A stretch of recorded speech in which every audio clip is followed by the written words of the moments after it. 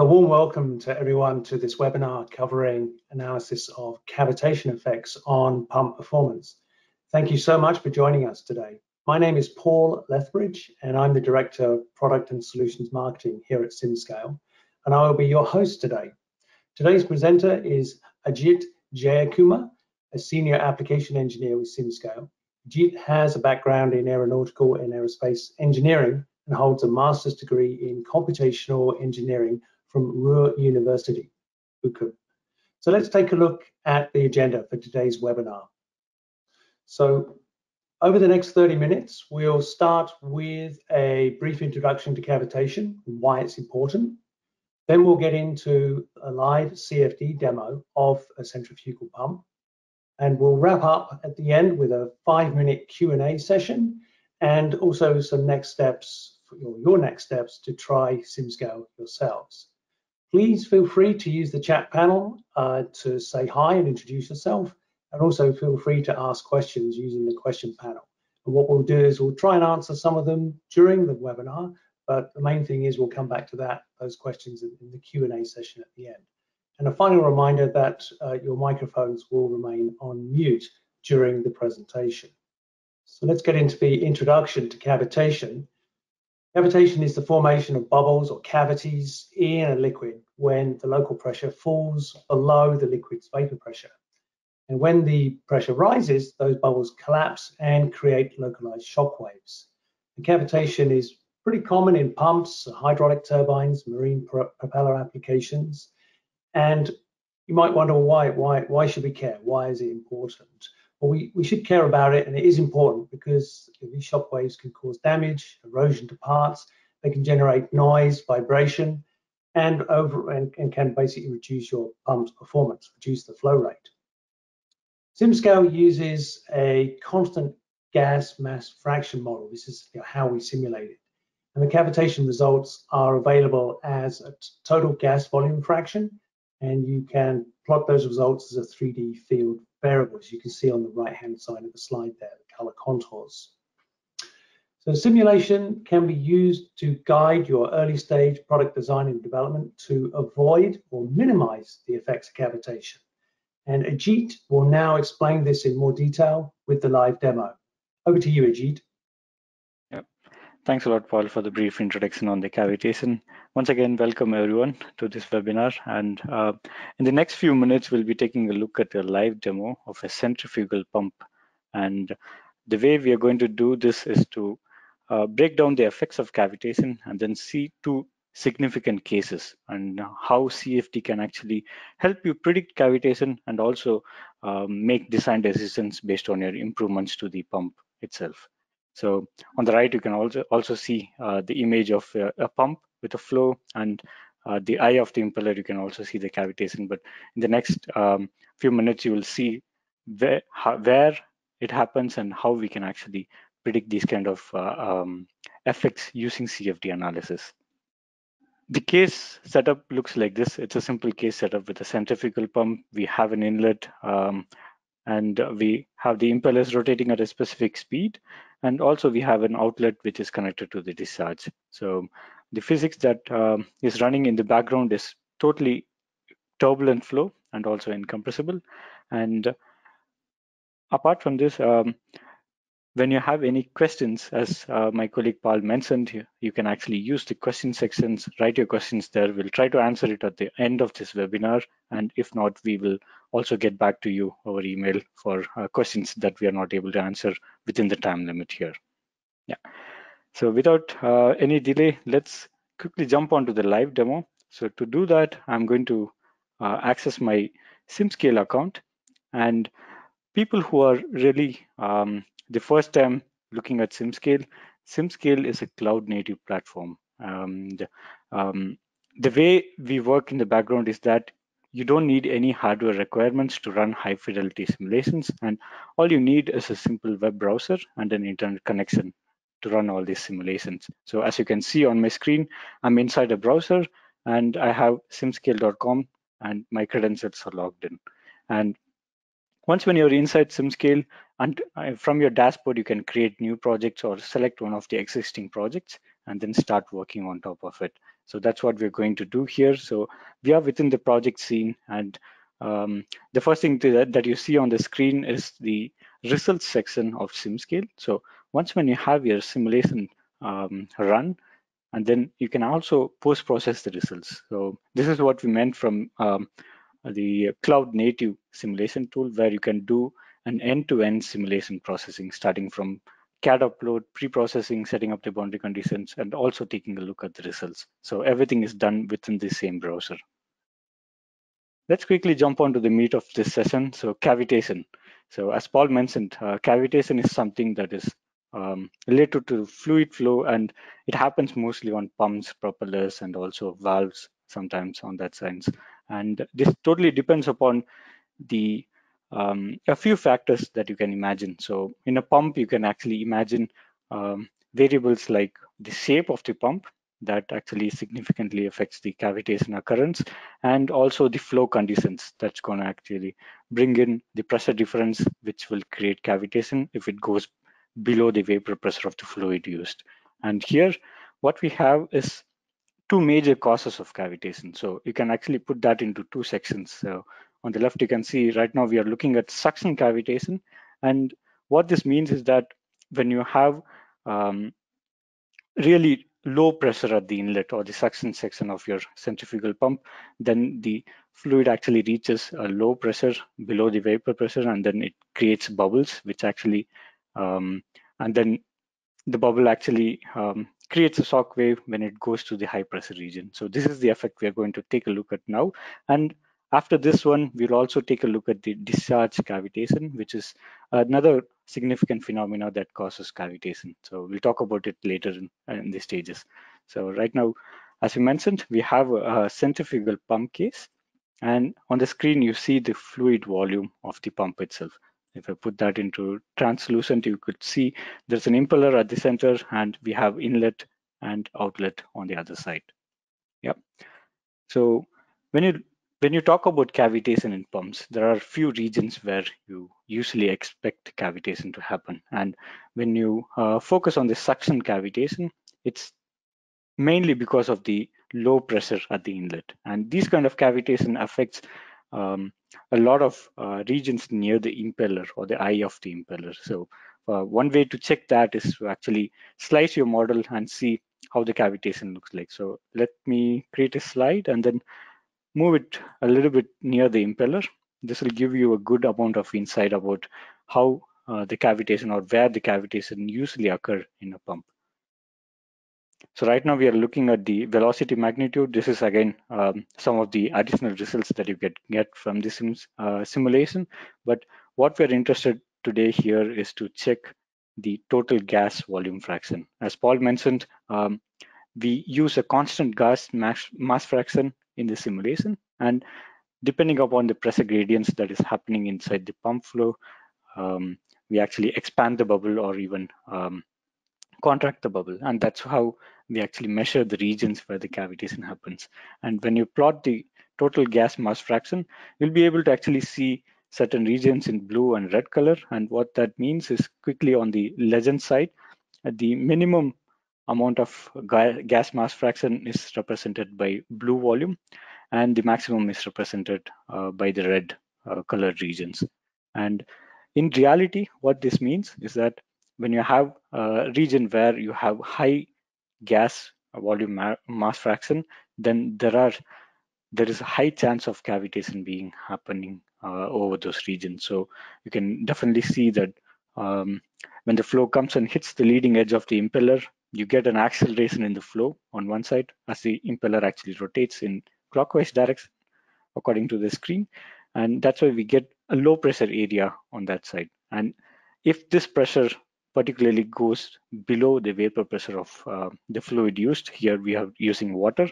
So if it goes below the vapor pressure of water, there's a high chance that cavitation is created in these things. And the aftermath of this cavitation is already discussed, like you will get a lot of vibrations in your pump, you will get a lot of noise in your pump, and also erosion to the impeller blades or even the housing in certain intensive cavitation effects, right?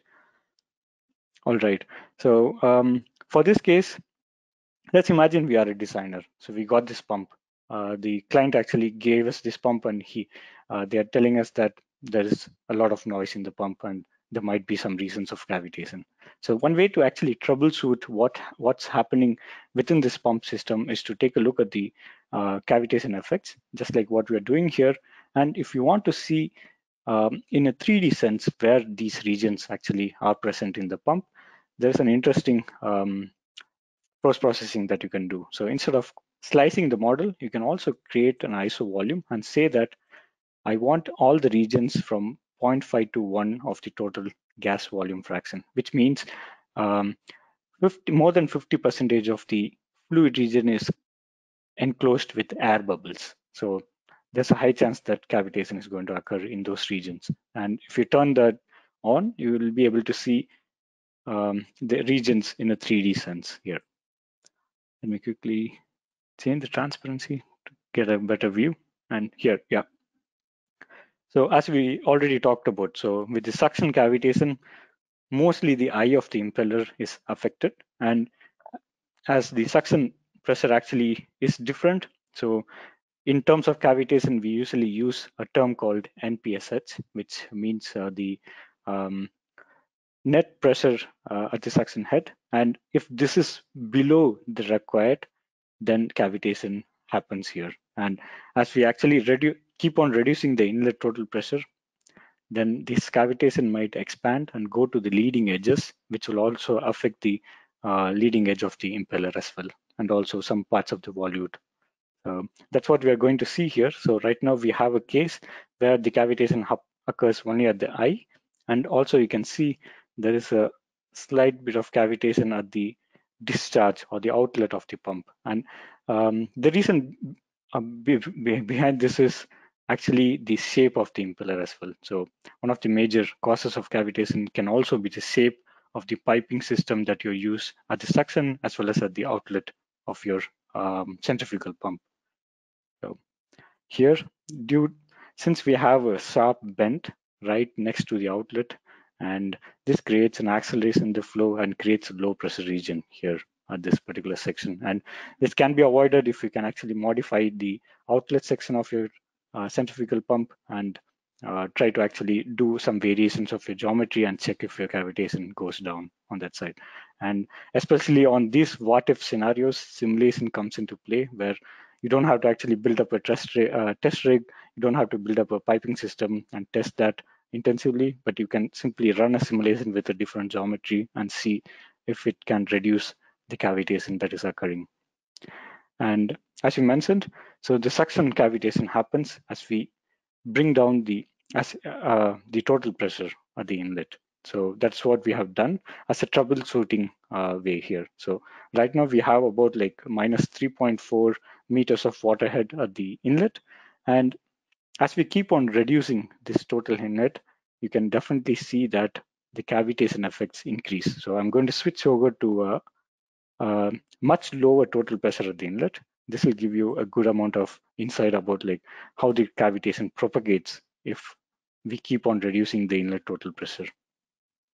And as it loads, SimScale is a cloud native tool, and it also comes with a certain differentiators from the traditional tool. So when you're working with SimScale, if you have any questions, you don't need to actually send a screenshot, or you don't need to actually write an email with a huge description and things like that. You can simply use our chat, which is in platform, where you can send us a message and say that, hey, I'm working on this particular cavitation issue, and can you please help me set up the correct boundary conditions to make sure it is close to reality? So that sort of questions can be asked directly over the chat, and we'll be happy to jump in the chat almost instantaneously and then answer you then and there specifically. Yep. Great. Now that we have the results of the suction cavitation on the worst case, where we have a very much lower total pressure at the inlet. So you can already see when you make the range a little bit more, you'll be able to see that the cavitation is starting to propagate to the end of the impeller blades. So this is what is going to actually cause the erosion or pitting effects on the impeller. And even if you go further below, if the suction is not enough, I mean, if the pump is actually thirsty of water, that's what I say, and then the cavitation might affect your housing as well after propagating. Yeah.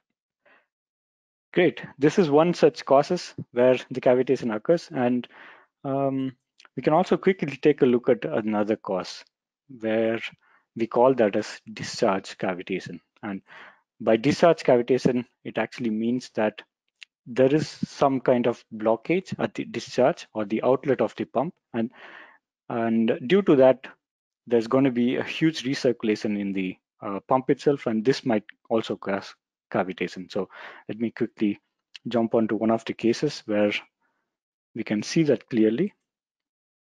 And as it loads, as you mentioned, the suction cavitation happens at the far right end of your pump curve. So if you have like high velocity at the inlet, and this is going to cause the suction cavitation. On the other hand, the discharge cavitation happens at really low flow rate at the inlet. And if you have kind of a clogged outlet, or if your piping system is really complex and it's not allowing a free flow of fluid at the outlet, this might cause the discharge cavitation. And here, the effects of cavitation are a little bit on the intensive side when compared to the suction cavitation. And this is because there's a few more phenomena happening inside the pump. So if you take a look at the effect of cavitation, you can see that it directly propagates to the entire section of the impeller and also sometimes go until the inlet as well. So these are the effects for discharge cavitation. And to check this, you can quickly do a cutting plane and see how the velocity actually looks like near the impeller. So you'll be already noticing that this is not the ideal velocity plot that you need for a centrifugal pump. You can already see a lot of recirculations happening here, and this is why a lot of bubbles, air bubbles, are actually trapped within the volute where the impeller is placed, and this causes the increase in cavitation. So this is one of the other reasons where the cavitation happens. And using CFD, not only you can see a specific case, but if you have a case with cavitation, you can actually see how to reduce the cavitation. So one such way is to actually see at different flow rates how the flow looks like. So this will give you a good idea about like whether the pump is operating at a particular flow rate condition or within the pump curve itself. In some cases, there might be friction losses, there might be clogging of outlet that actually changes the performance curve of the actual pump. So in those cases, you can run multiple flow rate analysis just as a pump curve. So all you need to do is like actually input the flow rates in a CSV file and then start the simulations in parallel. And this is another advantage of using a cloud-based simulation tool. So right now, I'll quickly show you what I did here on the workflow, just to give you a quick overview of what you need for the simulation to work. So as we mentioned, we start with a 3D CAD model. So when you have the 3D geometry, you have the pump case and the rotating region. And from that point on, you can simply go ahead and create a simulation. And we encourage user to use the subsonic module, which is especially created for these kind of rotating machinery analysis, which is fast, accurate, and also robust in terms of like running simulations with different flow conditions. Yeah, we'll go ahead and create a simulation. And now we have selected the geometry. Let's go for design one of the centrifugal pump. And all you need to do is set up the materials. So in our case, it's going to be water, and select the fluid region here on the right. On the boundary conditions as well, we have a velocity inlet, for example. We have a flow rate inlet, and we say that this phase is going to act as an inlet. For example, let's give 11 liters per second for a starting point, and then for the outlet, we give a pressure outlet. Yeah. And the next thing you need to do is to set the rotating conditions. So you select the rotating zone that you have. So when we set the rotating zone, you're almost done with the setup. So your flow conditions are set, your rotating conditions are set. You can go ahead and give a specific rotating value for the impeller and set the axis of the impeller as well. Yeah, when these things are done, you're ready to start a simulation. So you can go ahead, start a simulation, start the run. And what's really important in this case that most of the pump designers or manufacturers, they try to actually iterate over the designs on the impeller or the housing or volume. And when you have like 2 or 3 different configurations that you want to check, you can quickly do that by swapping the geometry. So right now we have one run, which is running with design 1. So in order to run a simulation on design 2, all you need to do is duplicate the entire setup, go to the geometry, and then simply swap the design that you are focusing on right now. And by doing so, you are already preserving all the simulation conditions, and you can start a run on the design 2 as well. And now we are running 2 different designs with the same set of boundary conditions. And by the end of like 5 to 10 minutes, you'll get the results of both, where you can compare and see which design performs better. So this is a general overview of setting up a simulation within SimScale. And the way that you can actually include cavitation is that when you're setting up a simulation, you do have the cavitation model at the top end of your simulation tree. And here you can go ahead and say that I need cavitation and then save that. You might have to select the material properties again from this and then start a new simulation with cavitation on. So this is all you need to do. So to bring in cavitation, you just need to toggle the switch for the cavitation model. And there's nothing else on the simulation setup that needs to be focused here. All right, I hope this gave you a clear idea about where simulation can help preventing or identifying cavitation. And this can also be put together into like 3 use cases, which might be helpful for people who are approaching cavitation using simulations. So let me quickly jump on to the slide deck. And here we can see 3 major use cases that you can think of when simulating cavitation using for the pumps, right? The use case 1 is a general use case where it is focused on the designing of the pump itself. So when you are designing a new pump, when you're designing a new impeller, you need to make sure it works within the range of the pump. So this is something you can do using the simulation instead of running like 10 to 15 different flow rate conditions using a test rig. You can simply start all the simulations in parallel and then find out where the pump can cavitate, where the pump actually goes out of the NPSHR conditions that are required, and things like this can be easily done. And usually the simulation takes with the subsonic module about like 10 to 15 minutes per run. And in parallel runs, you can actually get the pump curve within 15 minutes. So you'll get all the results individually as well. And also you can get 3D insights since you're running a 3D simulation. Yeah. And the second use case is a little bit on the customization of the pump installation itself. So when you have a company which actually modifies the inlet section or the outlet section or installation of the pump, you get the pump from the manufacturer, and then it does have the performance curve already stated in the technical specification sheet, but it is not necessary that it's going to work the same way when you install the pump in a different environment or different piping system. So this is something which SimScale can also help you with. So if you have a pump, then you can actually play with the inlet and outlet sections according to the requirements to see where the pump can actually fit in, or at what position from the tank level or the discharge level the pump actually performs better, or also run into cavitation. So these kind of analysis can be done using SimScale. And the final use case is about maintenance and troubleshooting. So whenever you have pumps which are running for years, then you run into all these cavitation or noise issues and things like that.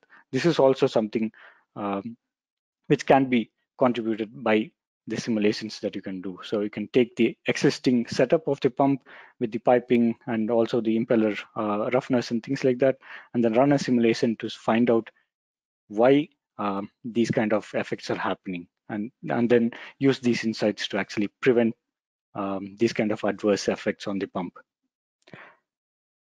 Great. This is the overall summary of the cavitation model within SimScale and how CFD can help predicting or avoiding cavitation. But I'll leave the desk open to questions, and I'm sure that we have a lot of questions. Paul, I'll hand it over to you for that, and I'll be also happy to answer any questions that comes in. Ajit, thank you very much. Yes, so let's move into the Q&A session. We have about 5 minutes left in the session. We've had a couple of great questions come in on the question panel, and I got a few on the chat as well. So Ajit, I'm just going to pick a few and see how much time we have here. So the first one is it possible to establish NPSHR of a pump using SimScale? I think you touched on that, but go right ahead. Yeah, sure. I mean, that's one of the main requirements when for most of the pump manufacturers, and you can actually run a bifurcation simulation and see where your NPSH lies for your created design or your new models, and then this will give you a good idea about like what is the operating range of the pump. So that's definitely possible, and even with the entire pump curve creation, you're going to get the results for the entire pump curve within like 15 minutes. So you can quickly make decisions on based on that. Yeah. Thanks, Ajit. Another question, an initial assumption is incompressible flow, but compressible vapor is present. Can compressible flow be initially assumed? And if so, would the results be different?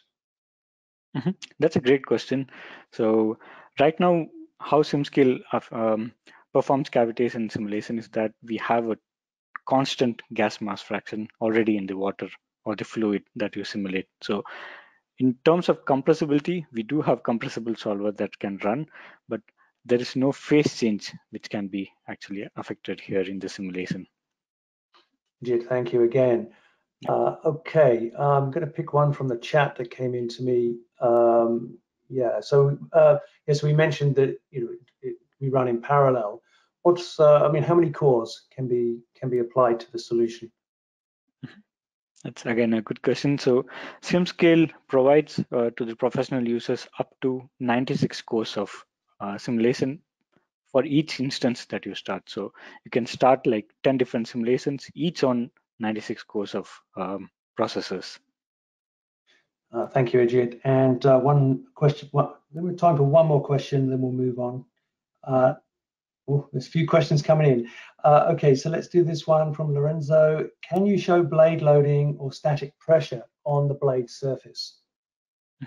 Yes, that's definitely possible. So since we focus much on cavitation, we didn't get into those kind of results, but with the fluid pressure, you can actually plot that on the surfaces of blades to actually find out a lot more insights. Yes. Excellent. And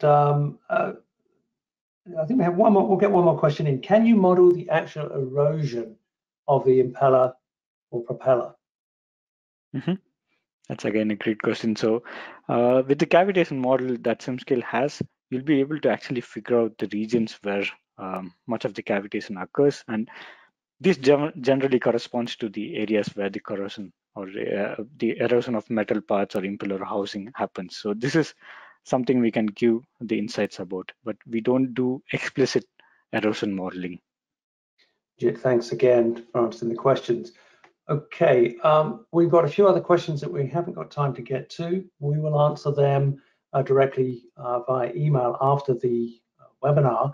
Let's just move on to the last slide of the presentation, which is really just the next step. So, I want to thank you again, Ajit, and our attendees. I hope that you all found that the webinar was valuable, and that you're pretty keen to start using SimScale and try it for yourself.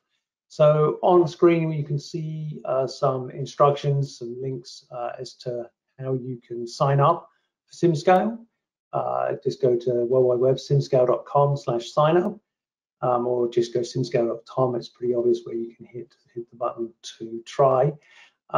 You can also request a demo a one-to-one demo by contacting us directly at sales@simscale.com. And basically an application engineer will be back in touch with you within 24 hours. And also we will be sending a recorded version of this webinar to all participants. So if you've got colleagues that couldn't make it or you want to share it with some colleagues that missed it, there will be a link in your inbox shortly.